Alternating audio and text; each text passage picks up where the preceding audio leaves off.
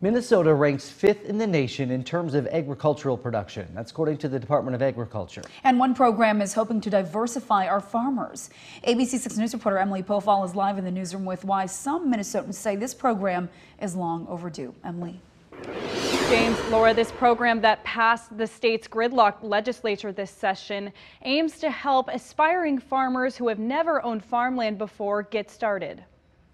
The Hmong American Farmers Association says that historically in Minnesota, Hmong farmers have had to pay hundreds of dollars more per acre of rented land than their white counterparts. Land access is critical. Land is insanely priced, and it's not distributed equitably. A bill sponsored by Southeast Minnesota Senator Jean Dornick offers emerging farmers down payment help in the form of $15,000 grants. Inflations, what are farmland prices, and will $15,000 have substantial impact?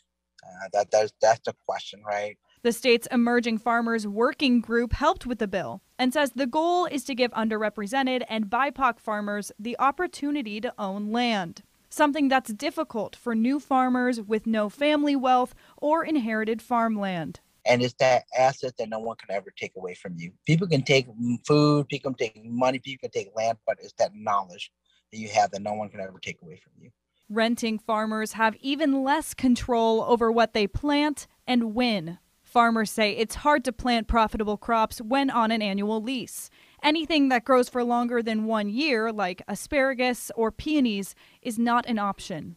Even just breaking into renting land from someone can be difficult for anyone, but it's like exceptionally difficult and challenging for new Americans. Many of which farmers say have jobs outside of farming to afford living costs.